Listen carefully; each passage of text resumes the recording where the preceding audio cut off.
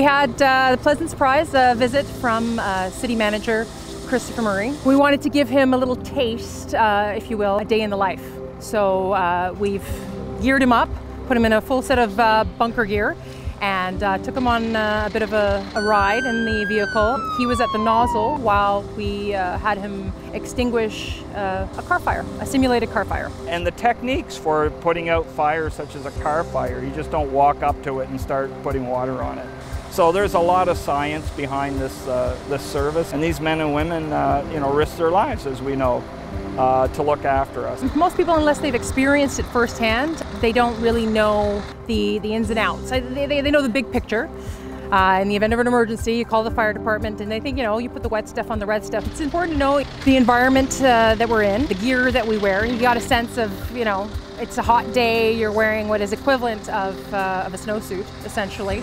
And the techniques that are involved, just to see how the crew works together. Each person has their role to play. This is our CAD system. I'm Gail Morrison. I'm a communications officer with the Hamilton Fire Department. When someone calls 911 and asks for fire, we get the call, and at that point we would dispatch the proper recommendation that would go to the particular incident that you're calling about. I think what's really important for people to know is not just about making that 911 call and those people that are there at the end of the line to do everything they can to make sure that your worst day is going to be managed as best as possible. I mean, yeah, they take the call, they dispatch the service, but what I didn't know was that they stay on that call. So they're listening to the conversations that are going on with all the leaders that are out there fighting the fire. Every time you walk in the door here, you never know what you're going to get. You could get 100 calls or you could get 20 calls.